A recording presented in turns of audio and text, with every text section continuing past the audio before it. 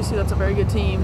We knew that we were going to, have our hands full, and we didn't know very much about them coming in. So, it was a lot of making adjustments as you went. I mean, last night we played UAB, seeing them a lot, you know what to prepare for.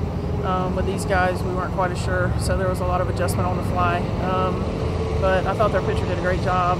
Number 9 did a great job against us, keeping us off balance.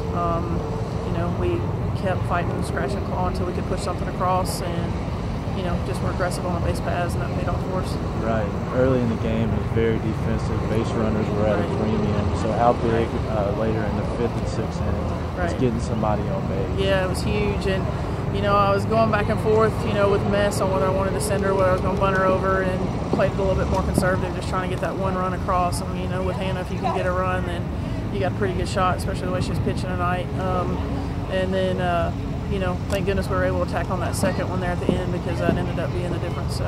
Right, and we talked about Hannah having no walks tonight. Right. How big was that? Yeah, I thought, same thing as Ferris last night. I thought the first outing, I thought that was huge.